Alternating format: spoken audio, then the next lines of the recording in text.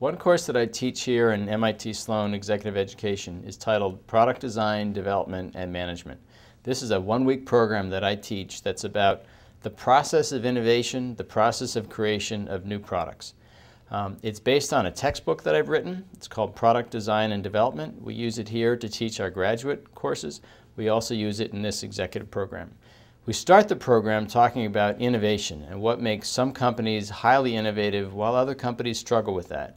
We then talk about some of the key elements of the process that are really critical, such as understanding customers. Why is that hard? Why is it so important? How do we take the really good information we get from talking to and observing customers and bring that into the product development process? In the middle of the week, we run an exercise where we group the class into teams and we actually get them out into the field, talking to customers, and bringing some of that information into an innovative process of creating something new. That tends to be an experience that really opens your eyes to, there is something about this process, about this creation that's procedural, that we can use, we can learn, we can practice, and we can get really good at.